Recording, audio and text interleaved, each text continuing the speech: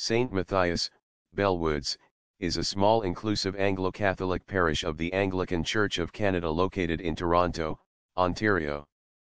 The parish is responsible for the Anglican chaplaincy at the Centre for Addiction and Mental Health.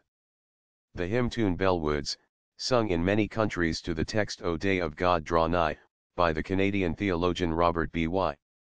Scott, was written by James Hopkirk, a former organist at St. Matthias, and sometime organist of St. James Cathedral, Toronto, and named for the parish.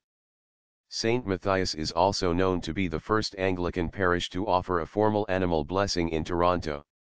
In more recent years, several other parishes have come to follow St. Matthias' lead in administering the annual ritual, welcoming animals of all kinds and their human companions for a liturgically based blessing every autumn.